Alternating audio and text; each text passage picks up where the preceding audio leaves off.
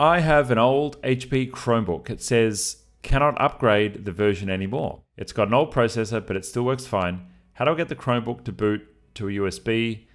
Is it still usable, but just can't upgrade? Unfortunately, at some point in time, all Chromebooks make it to what's called end of life. And end of life means that Google are no longer going to support that particular device.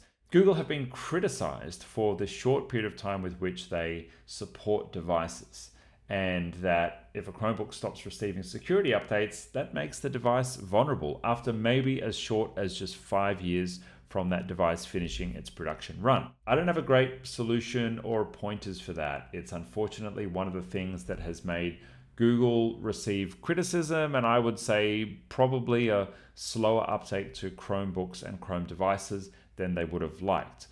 Google's made this decision because it's difficult to support older machines and make sure things still work and make sure that the new security updates and the new features that you're rolling out will go out to those older machines. It's just what they do. Now, can you flash a Chromebook, and specifically an older Chromebook, with a newer copy of a different operating system?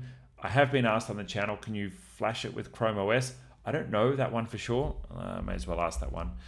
Yes, you can install ChromeOS Flex, but it might not be supported by Google, especially those with the automatic expiration. Okay, so in this case, it looks like it's probably not going to solve this one, unfortunately, for this person.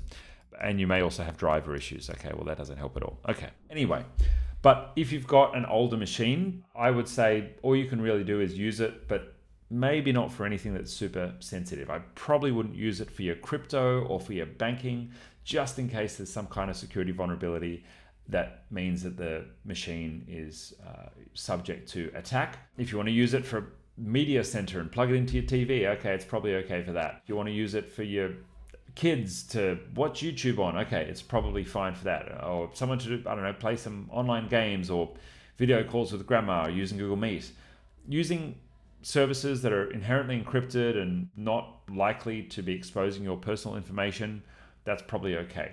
Would I use it for all of my emails, logged in on the couch and sign in with my Google account? Maybe not after it's been many years after the security updates. But that's it. There are not many vulnerabilities for Chrome devices in general.